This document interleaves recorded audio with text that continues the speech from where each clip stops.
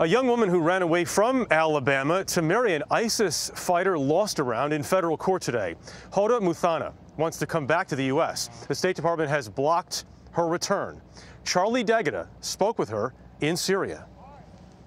Any hope that Hoda Muthana and her infant son might be fast-tracked back to America vanished today in a Washington, D.C. courtroom.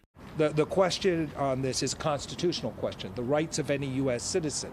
And a U.S. citizen doesn't forfeit that by committing a criminal act. And today, the Justice Department doubled down on the government's claim that she is not a U.S. citizen. But when we spoke with her, she was adamant. I know I am an American citizen, and I know I have the right to come back. I have no other citizenship anywhere. The President of the United States himself said that you're not welcome back to America. What would you say to him?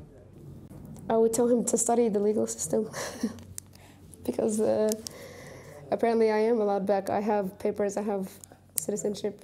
But while the courts decide her citizenship status, Muthana told us she now has deep regrets about what she did.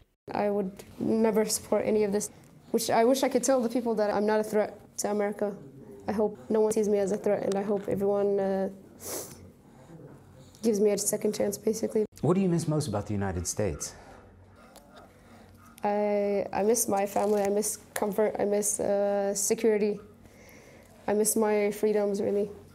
I miss having the choice to do what I want, not being forced to do whatever ISIS wants me to do.